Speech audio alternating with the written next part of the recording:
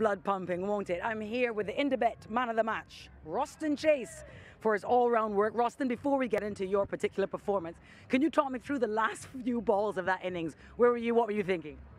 Well, I was a bit nervous, obviously, because I thought that we were out of the blue, but I thought Seifert played a really good innings. He put us under pressure, but I thought in the end there, Wahab really held his nerve.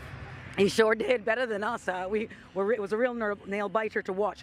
You had 30 off 24 and a good partnership there with Tim David that set it up really for your team.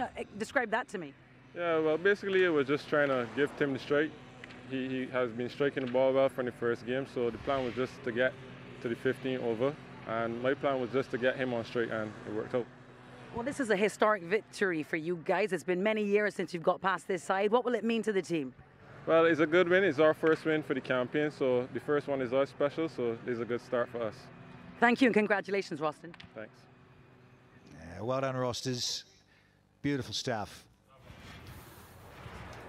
So the Hero Motor Call leaderboard, and as Samuel Badry just